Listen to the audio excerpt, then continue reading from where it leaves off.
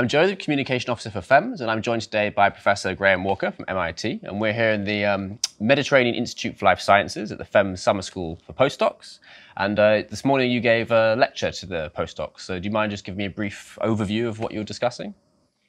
Well, since this conference is on bacterial stress, and I and also my co-director, Miro Radman, did a lot of the early work on what's now known as the SOS response of E. coli. So I tried to sort of tell students who didn't know everything about it, something about the system, but not by giving a model and telling them where it was. I tried to do it in a way that was more historical, as I experienced it, who had done what in the early beginnings of the field. And then once I got into it, what I saw as key experiment that would move it forward, and then a new puzzle would arise, and you'd have to come at it with a different angle, and you get another insight, and then another puzzle, and or an unexpected direction. Yeah, so trying to hope that I could convey something about how science was actually done and how it felt at the time, because I don't know, there's some wonderful young scientists here and they're going to be doing things we can't predict, but I'm sure they will experience all of the same things that everybody else does as they go along. So I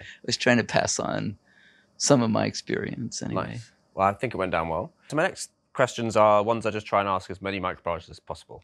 And the first one is, what's your favorite microbe and why? Well, I mean, it's the ones you work on, I guess. I started with Salmonella in Bruce Ames' lab. That was where I went as an organic chemist, basically, nucleic acid organic chemist, went to learn microbiology. A little bit with Salmonella initially, but for the problems I was addressing with the SOS, the interesting mutants were in E. coli. So that's what I've worked on all my career. But then, while I was a postdoc in the mid-70s, and I was at Berkeley, recombinant DNA was developed across the bay in Herb Boyer's lab and Stan Cohen's lab. And at the same moment, transposons became a thing. And I could see that even organic chemists could use those tools to take any bacterium and make a system that was very much like E. coli in terms of what you could do genetically. So that point, I thought, well, I should pick something that does something interesting. And I started to work on rhizobium because it did the symbiosis with the plant. But it was, for me, I wasn't intrinsically trying to solve some problem of nodulation. I just saw that you could ask the same level of detailed genetic questions in some other organism. And I've worked with rhizobium. So all kinds of bacteria. Well, I love that most microbes are like, I don't have one. Don't make me pick just one. It's too hard. Yeah. I mean, it's the problem I'm interested in. And then sometimes they're same solution, other bacteria, sometimes different solutions. And I was talking to some of the students at lunch about when I was working on, I haven't talked about it here particularly, but on the rhizobium symbiosis, and I found genes that were necessary for the bacterium to live inside of a eukaryotic membrane compartment inside of the plant cells, inside the nodule, which is where it fixes nitrogen.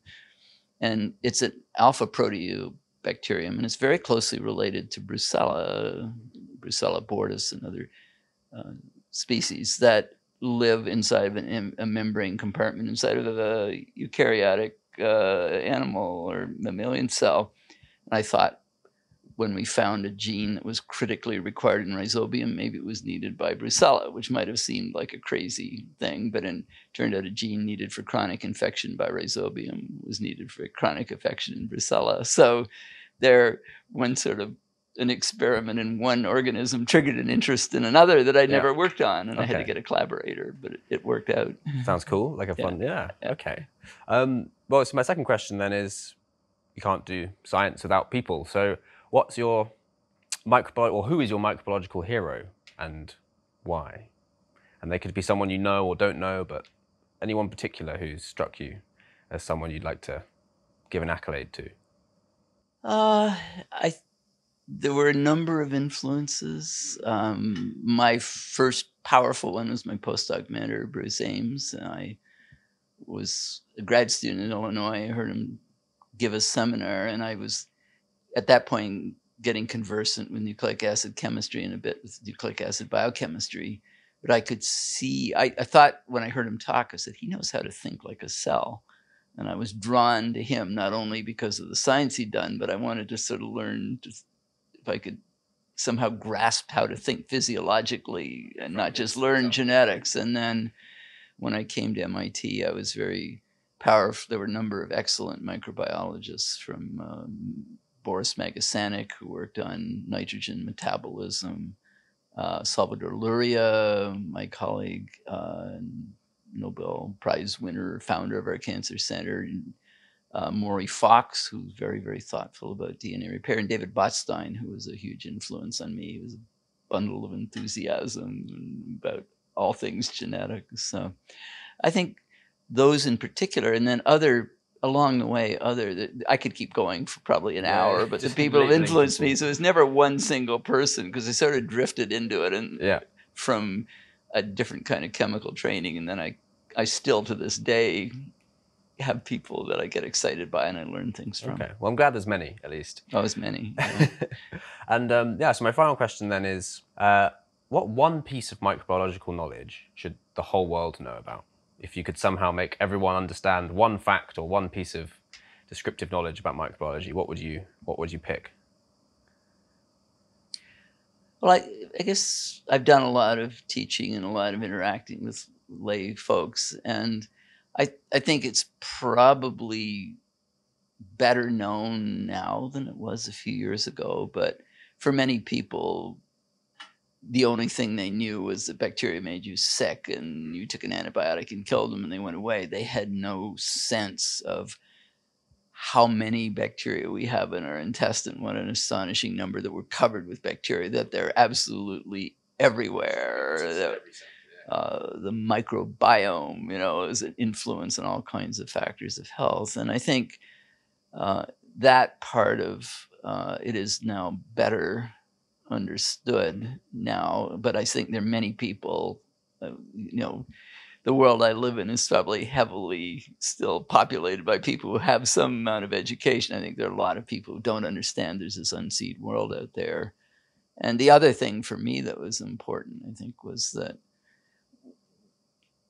that's so much of evolution happened at the level of bacteria. Their first life 3.8 billion years ago, and eukaryotes didn't come around for a long time. So it's not surprising that amino acid biosynthesis and principles of DNA replication and translation and ribosomes and everything were all worked out in bacteria. And I found it fascinating that, especially in the earlier parts of my career, things like DNA repair and stuff like that, that the counterparts were either there directly as homologs in mammalian eukaryotic cells, or there was convergent evolution and come to the same solution, but using a different protein or something. But the power of the bacterium as a model for other things. And both Miro and I did work with mismatch repair. I sort of got mutants in MutS and MutL, which are key components of the post-replicative mismatch repair system that improves fidelity after DNA replication. And when I cloned them, I tried to publish it back to back. I contacted a group who I thought had the same gene. It was called HexA, but from Streptococcus pneumoniae. We could see there were homologs, and I tried to publish it, I think, in PNAS, and the reviewers said this was of absolutely no interest. It should go in a specialty journal, so we published it in Journal of Bacteriology. The sequence came out, and my phone started to ring by people who were calling me to tell me that mammalian cells had a MutS homolog. Ironically, one of them was located, I think, on the other side, right beside dihydrofolate reductase. And in the old days, we didn't know so much about DNA, so they'd sequenced in the wrong direction initially, and they had an ORF of unknown function. And since then, people went on. Within about a year or less than 2 years, people had understood that hereditary non-polyposis colon cancer, which is now known as Lynch syndrome, or the familial susceptibility to colon and probably ovarian cancer, comes about in some cases by defects in the mismatch repair system, and you accumulate mutations at a much higher rate. And that was a case where the work in bacteria directly informed our understanding of humans. So that was the other sort of aspect, microbes as microbes and their role in that, but also microbes as model systems to understand what happened in evolution and gain insights into humans too. Cool. Well, thanks a lot for spending some time talking to me. And hope the rest of the summer school goes well. And thank you. I think it's a terrifically exciting idea. I'm spending time with the postdocs, and they're just wonderful. And well, let's hope we get to do another one. Yeah. Yeah. Thanks a lot. Great. Thank you.